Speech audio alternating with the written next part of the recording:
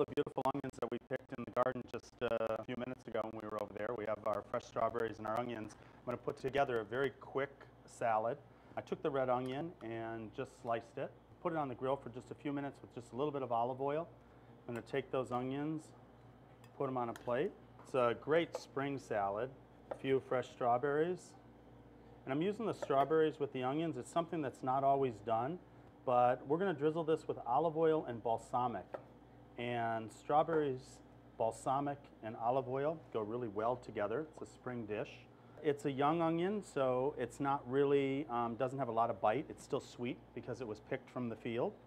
Put a little salt and pepper, and you want a little bit of a crunch to it. You want to have the cold texture of the strawberry. You want to have a crunch from the onion. Put a little fresh fennel on top of that. Aged balsamic, just a little drizzle of the balsamic over the top. How beautiful that sits in the oil there. And I'm going to top this with a little grissini, a breadstick, if you make breadsticks at home.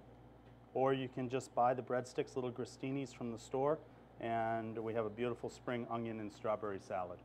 Quick, easy, and fun.